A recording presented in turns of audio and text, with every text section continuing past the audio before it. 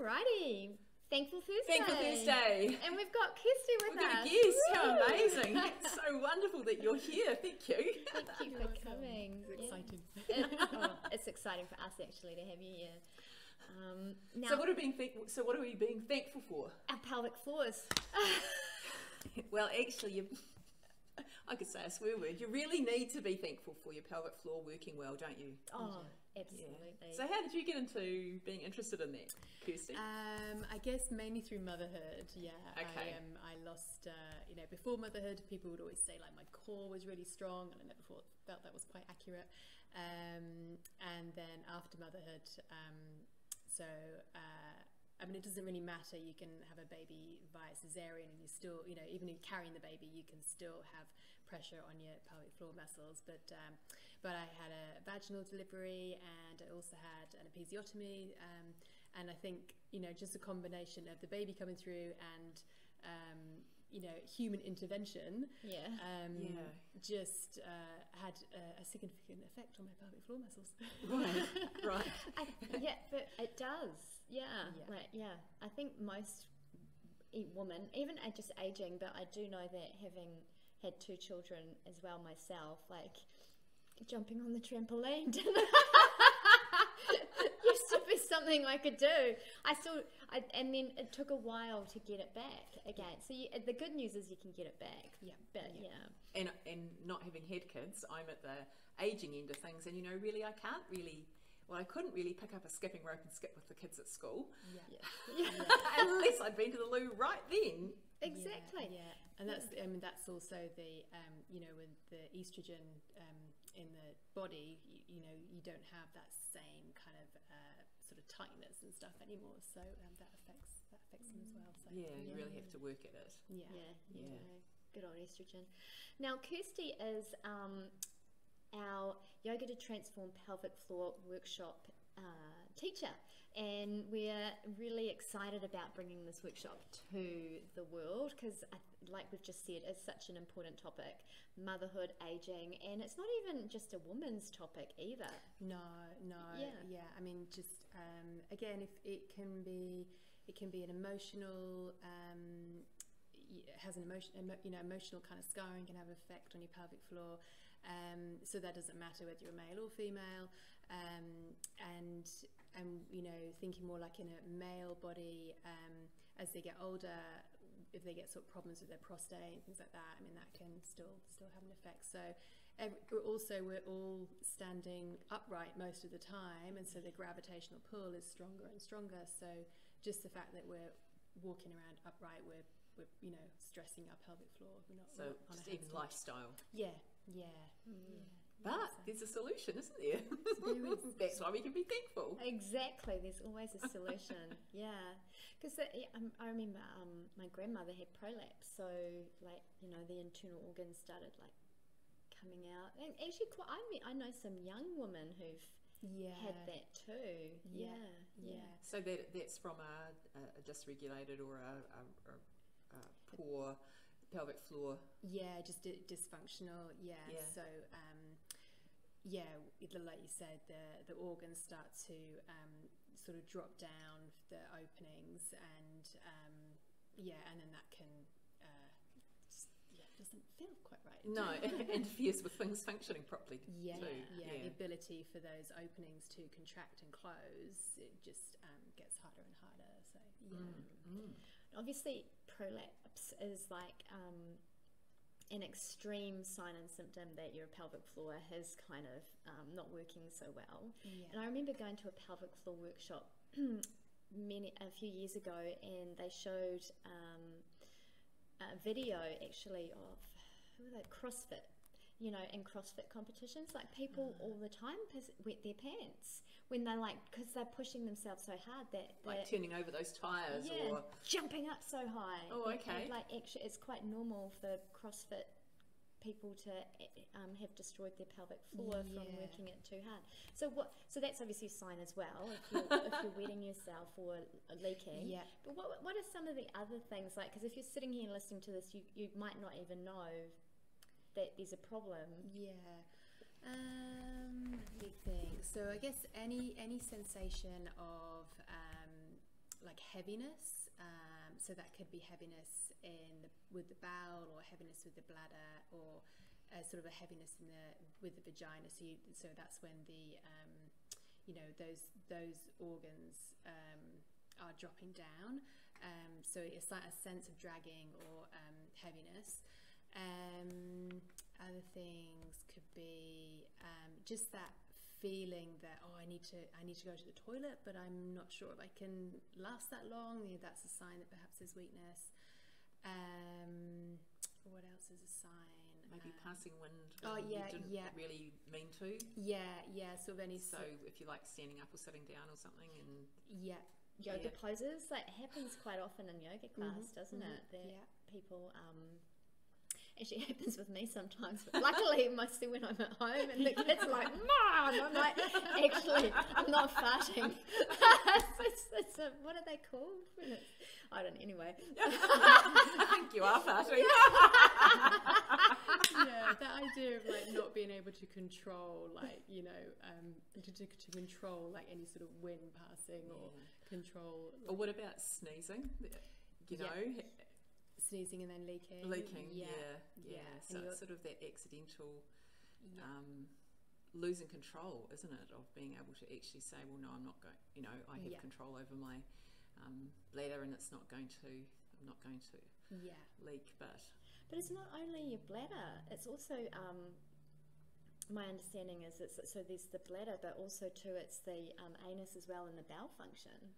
So it affects that too. Right. So the bowel drops down, then it's, so you've got a muscle, sort of, if you've got like the basin floor and you've got a muscle, and then there's like the sort of gaps in that muscle to allow allow sort of any yourself to go to the toilet. So whether that's passing stools or urinating. And then if those muscles get stretched, the organs, they drop down, and so then you don't have the same control of, like, if you need to go to the toilet, but you can't do, there's not a toilet nearby, you can normally like control it, but if you've got dysfunction, then you can't control it, and then that puts like anxiety on you as well, because and that probably is no good for that either. That's right. Right. And I've heard stories of, and this is an older gentleman, like who the anxiety becomes so much that they won't leave the house anymore. Right. They or even to drive for an hour, they don't think that they'll be able to hold on to go visit family. So there's things that we can do to kind of prevent getting to that stage. Definitely. And even kind of, if you do get to that stage, like, I still think that if you were to do some exercise of those muscles, you could bring yourself into a better place. So it's not like, well, sort of taking back control as well, isn't it? That actually, if you're working on it, you've got a bit of mind control as well going on, as well as the actual physical changes you can initiate. Well, I can jump on the trampoline now. Like, well, I can definitely pick up a skipping rope and have a wee skip, and it's okay. But like, I can jump for longer than what I could when the kids were younger. So so it does improve if you focus on it. It's the same with any muscle in our body. If we don't kind of use it, it doesn't maintain its strength, and so if you use those muscles, then you're going to either keep the strength or make them stronger. So good. And it's like the pelvic floor, we've talked about this before in other Thankful Thursdays, is that the pelvic floor is the base of the core structure. So you've got like your kind of cylindrical core, so you've got like your diaphragm, and then you've got the sort of abdominal muscles, and then you've got your back muscles, and then the pelvic floor is the kind of base of that cylindrical core, and they all work. That it's important to have all of them kind of working together, and a bit of strength in all of them. If one of them kind of gets weaker, you're going to offset the balance of them all. So it's very important to kind of breathe. Like doing daily breathing practice is really good. Keep your core strength, like strong, and we're talking like the deeper muscles, and then like doing your pelvic floor muscles as well. So everything you're making everything, keeping everything healthy. And we've just done such a good practice. I loved it. But we've just done the practice from the workshop that you offer us, and man, it's good.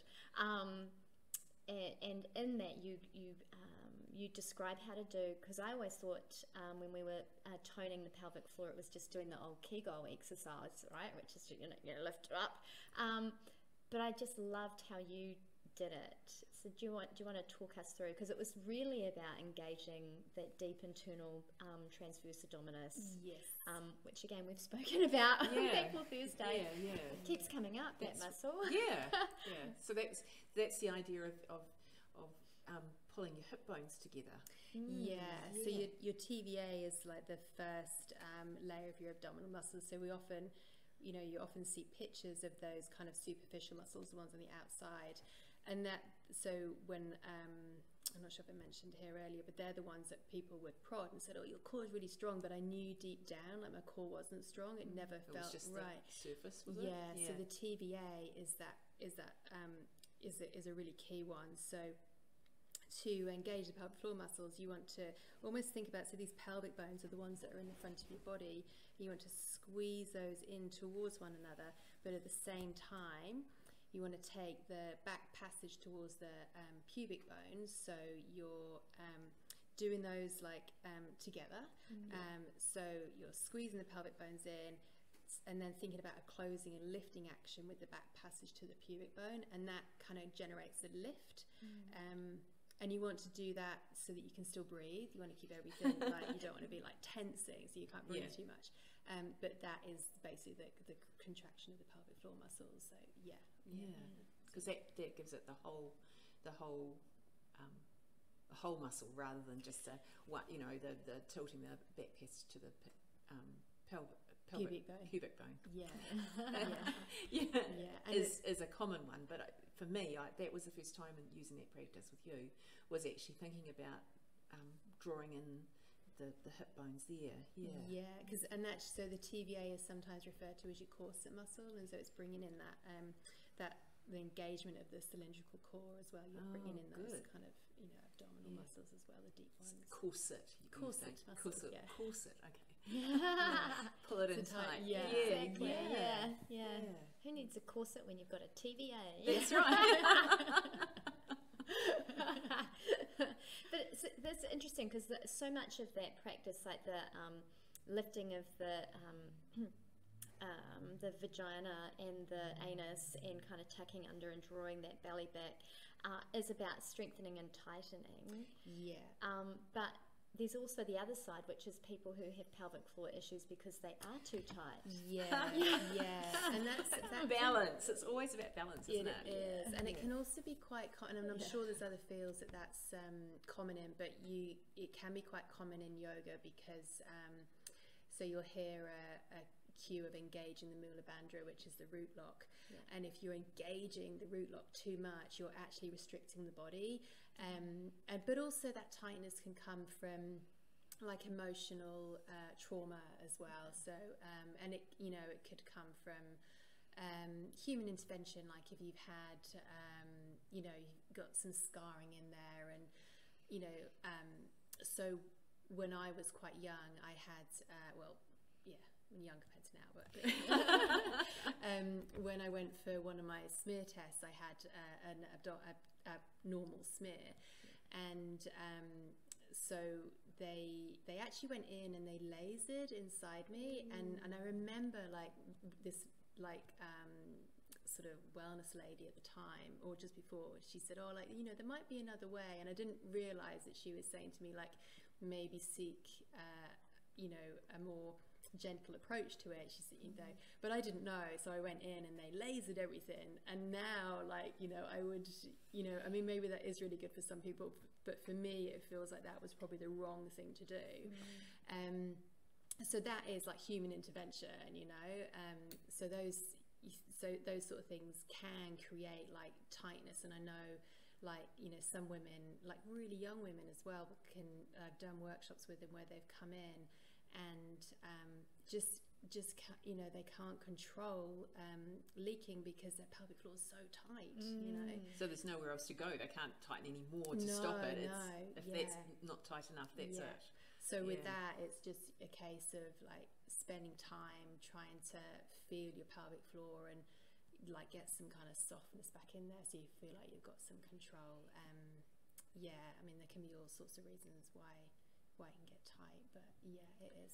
So that's the idea of the breathing too, isn't it? So that we started our practice with some beautiful breathing practice to soften, I suppose. Yeah, was it? To soften and relax. And I mean, and you don't, you could just do that sitting in your chair like at lunchtime or something, and just kind of do like a belly breath, so that you're a few times, so you're feeling that movement of the diaphragm, and then as that softens, you'll then be able to feel how the respiratory diaphragm mimics the pelvic floor diaphragm, and they kind of work in harmony. But if your pelvic floor is really tight or really loose, you won't feel that as much. So you're trying to bring those two in balance.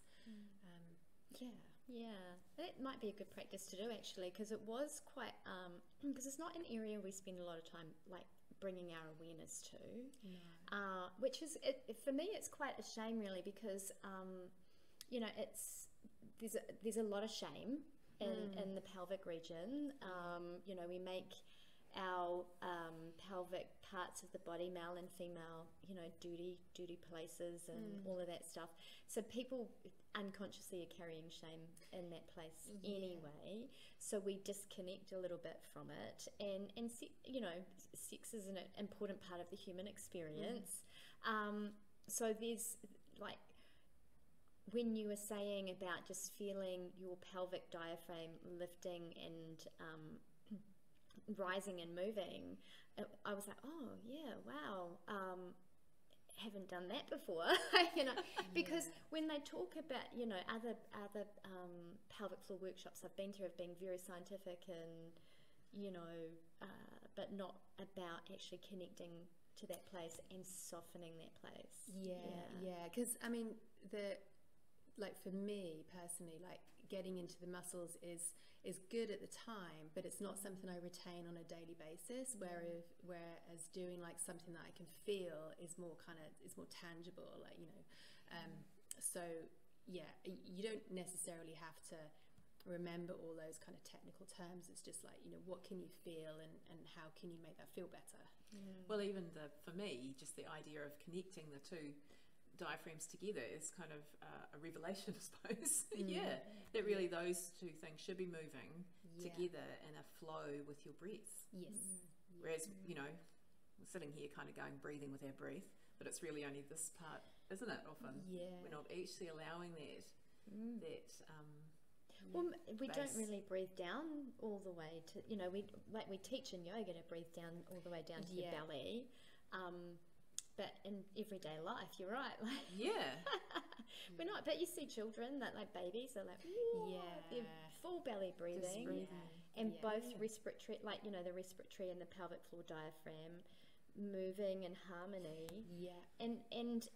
So the first part of the journey really is about learning to connect to just even being able to feel that. And that's also a key thing to remember about the corset muscles. So if you think about how people used to put on their corsets and they tighten everything up, and even now there's that you see like jeans and things. Exactly. And so you don't want to restrict. So as you breathe, so the diaphragms drop down, but the belly moves out, and so it creates space. So it creates space for the organs to come, to move into that space and do what they need to do. And then as you breathe out, the belly draws back in and the diaphragms move back up. So you don't want to be doing things like restricting that kind of movement by sucking in. And so it is important to kind of do those full kind of belly breathing, and then that full belly breath, and then you'll get more into feeling like what the pelvic floor is doing as well. Because it's kind of like a whole bowly thing, really, is the image I'm getting, that we think about the diaphragm as being sort of like the bellows here, but actually once you've got the idea of having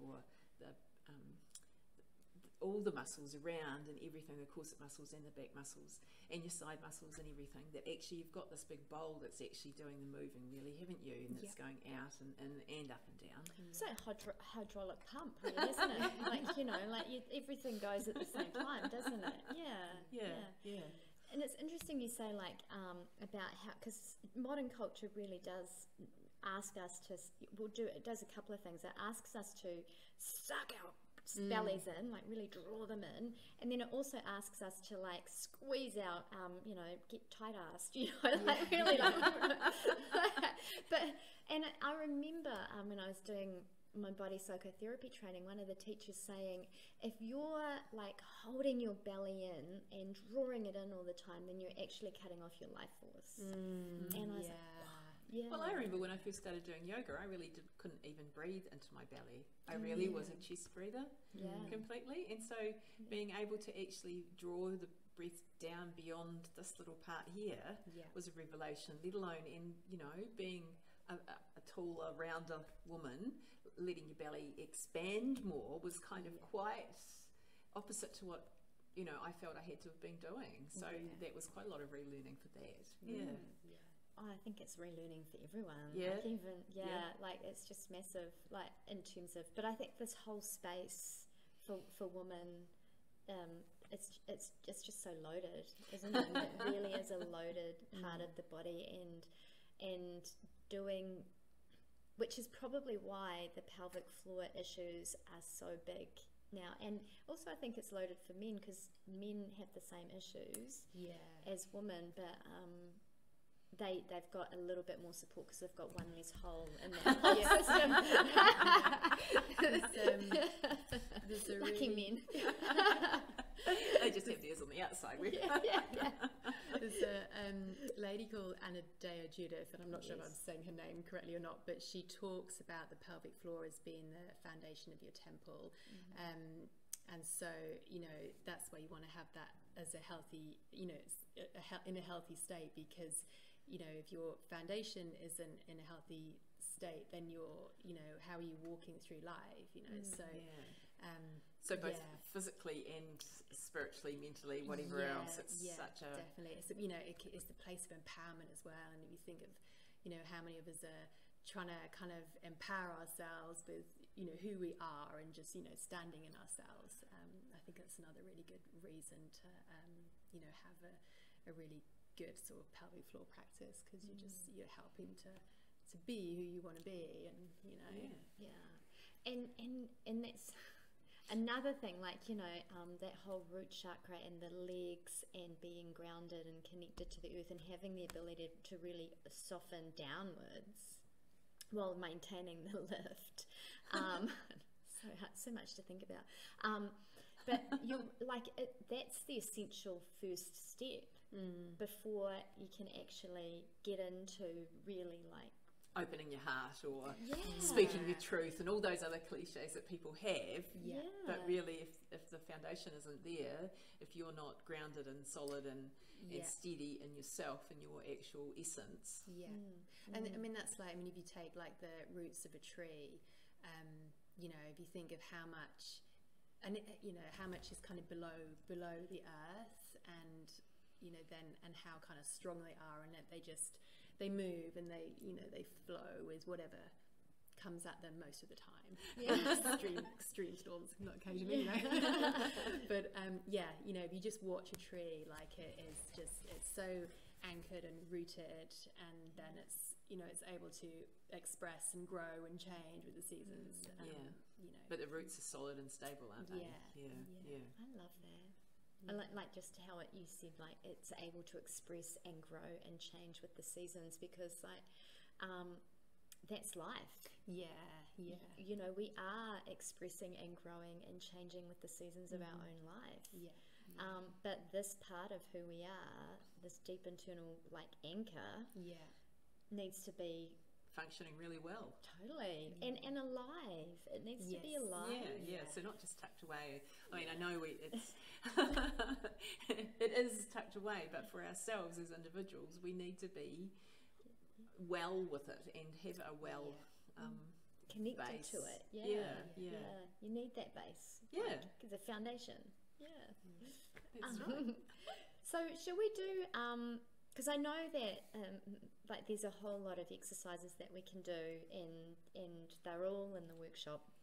But I know that ultimately, and we've talked about this in Thankful Thursdays as well, like modern living and posture. And heck, I think if we just focused on posture, like we'd be out of business, but there'd be no need for yoga to transform anything. But maybe not. But it's just like the cornerstone of everything. But modern living really throws us out of alignment and whacks our posture like you wouldn't believe.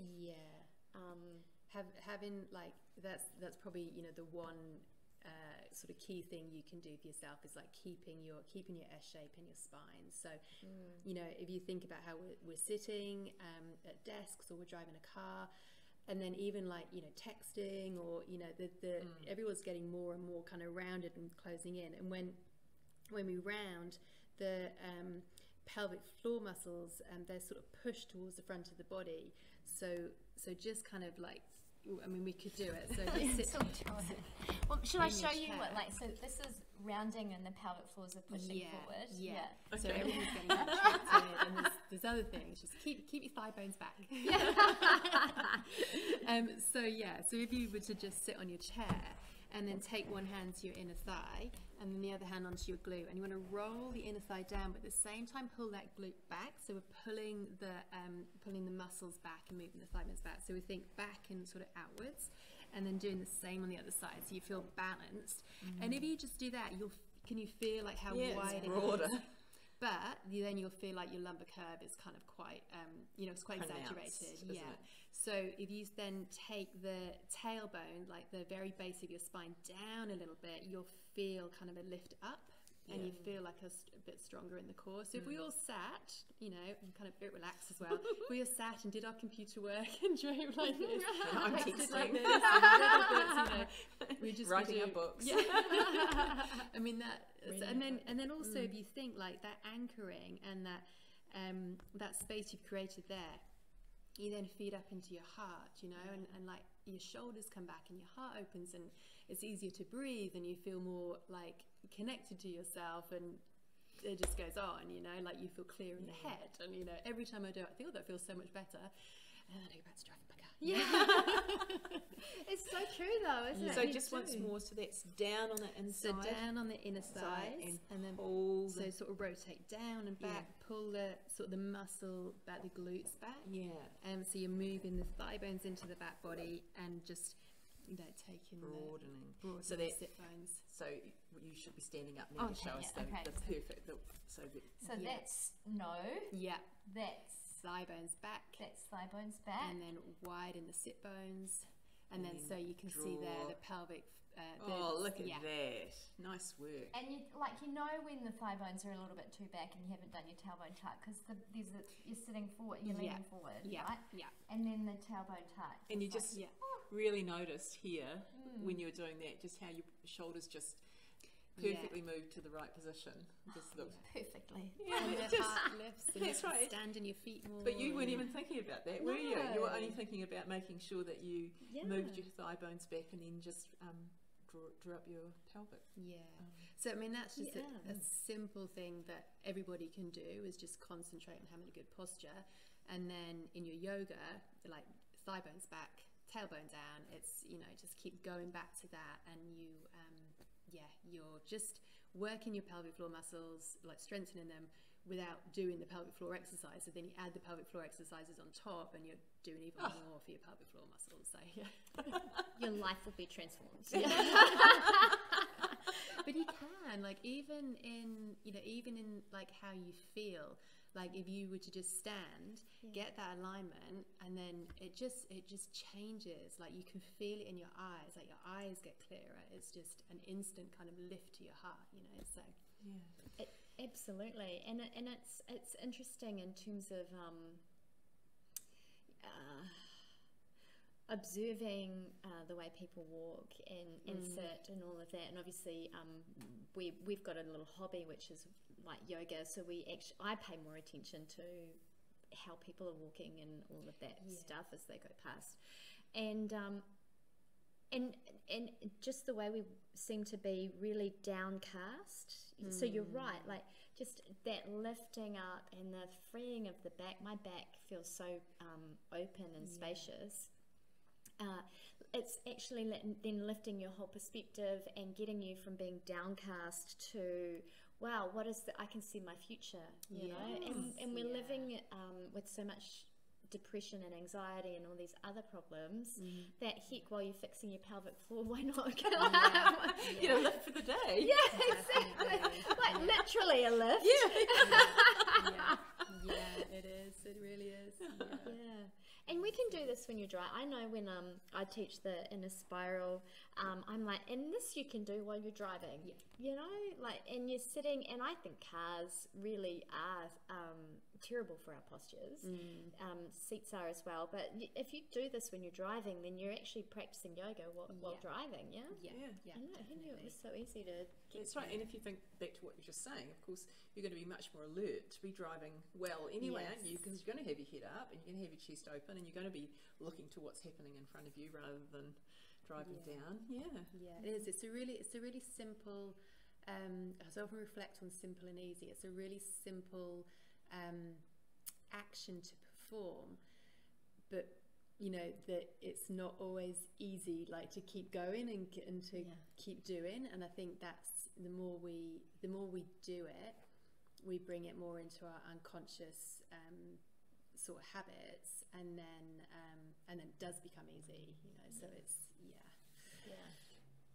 it's, and that's why we call it a practice. That's right. I've been practicing this for over 20 years now. That's right. Still practicing. Practice till the end. Exactly.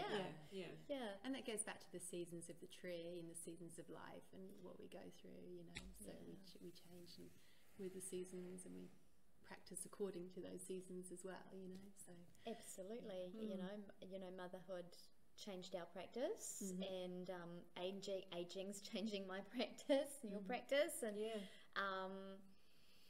it's just a journey, isn't it? We just keep learning more about who we are, and I think that's the gift of the yoga practice, is that it's so focused on your own self-exploration and knowing yourself. At this moment. It doesn't matter what you were or what you're going to be. It's just actually today, right here and now. It's perfect, whatever it is. Well, thank you so much, Kirsty. I've loved this conversation with you. Yeah, it's been outstanding. Just so much knowledge I've gained, and the confidence to, you know, have a feel around and do the simple things. Simple but not easy. Is that what you were saying before? Yes. Simple but not easy to remember, to practice. Those things that are just going to change, how I breathe and sit and feel into my body. Absolutely. Thank you. Namaste. Namaste, everybody.